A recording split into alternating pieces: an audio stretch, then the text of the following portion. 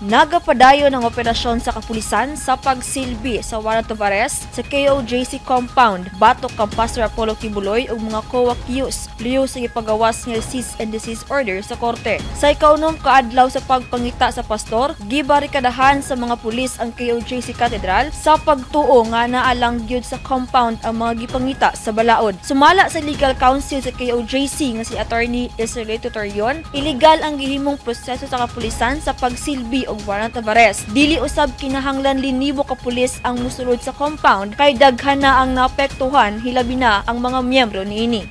Can mere suspicion be a ground to conduct an omnibus search of a property not even owned by the accused, not registered in the name of the accused? The answer to that is no.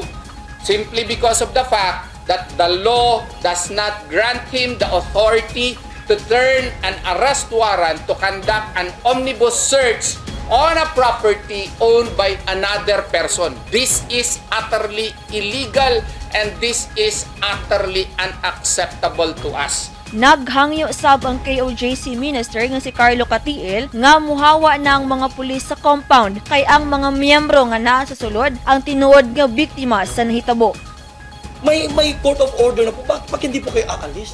We are demanding you to get out of our property po. Bahay po namin ito. Samtang padayon ang kadasig og pagpakita og panaghiusa sa mga KoJC members pinaagi sa praise and worship sulod sa compound. Shiny Bulyaser, Newsline Philippines, stay safe!